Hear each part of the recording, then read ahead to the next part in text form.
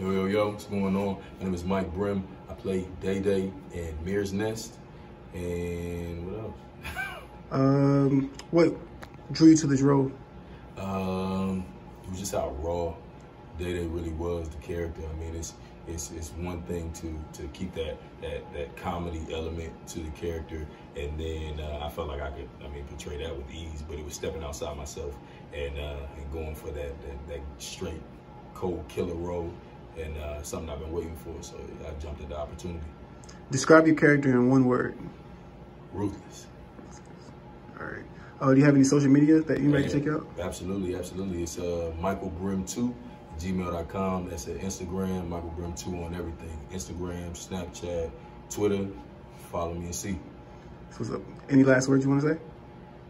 Watch the movie.